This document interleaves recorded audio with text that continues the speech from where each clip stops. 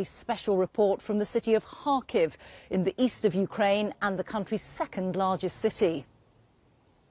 Kharkiv has endured nightly Russian air attacks and suffered dozens of civilian deaths and hundreds of injuries. Most of the city's 1.5 million residents have fled. Well, the Ukrainian forces fought back a Russian armoured column in the early days of the invasion, and they've been fighting since to stop a further Russian advance. Our correspondent Quentin Somerville and cameraman Darren Conway have spent the week with the Ukrainian forces there, and I should warn you that their report contains graphic images from the front line that some viewers will find disturbing. Head to the very eastern edge of Ukraine and a ghostly vision of the country's fate unfolds before you. The city of Kharkiv is being purged of life. In near total blackout, the police in the country's second largest city take us on patrol. The Russians aren't far. Shelling happens every night.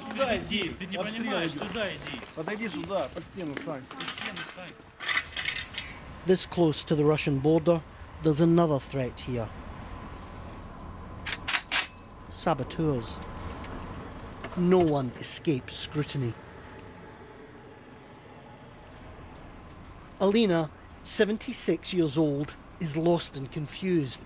In an instant, everybody's life here has been upended.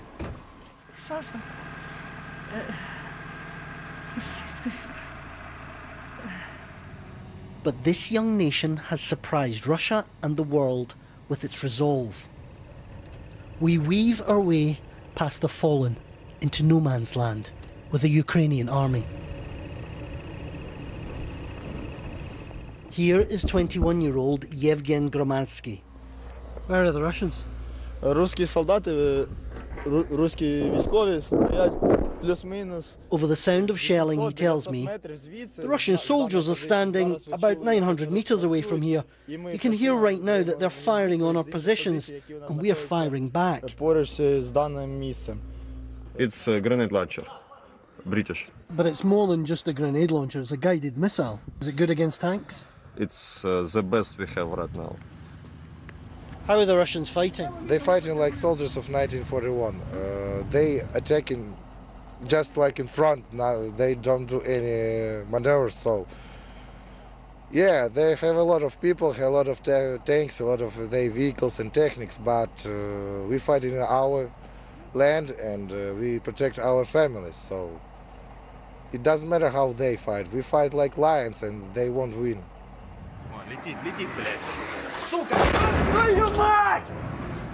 This is what people have been fleeing in Kharkiv. Endless bombardment for the past 2 weeks. Our administration would like to inform you that a fire has started in the building. Of that reason, please go to the ground floor and from there leave the building. This is what Russia does to cities. It bombards them, it besieges them, it surrounds them. It terrorises entire populations. And if these tactics are unfamiliar to you, then you haven't been paying attention, because this is the Russian attack playbook, perfected in over 10 years of war in Syria. We know that Russia bombs hospitals. So here at the city's hospital number 4, they keep the wounded in hallways away from the windows. Miss Valentina has been hit by shrapnel. I have a poem for you, she says. These stupid Russian shrapnel pieces I will carry all my life, but as long as my heart still beats, I will still live and love. And so too will 8-year-old Dmitry, now that this has been removed from his skull. This is the war that Russia has fought before and is fighting again. We don't know the rest of Ukraine's fate, but Kharkiv has already shown what's coming next. Defenders, we will ride together. We will win this war, and all our heroic people will gather to rebuild our beloved Ukraine. Quentin Somerville, BBC News, Kharkiv in eastern Ukraine.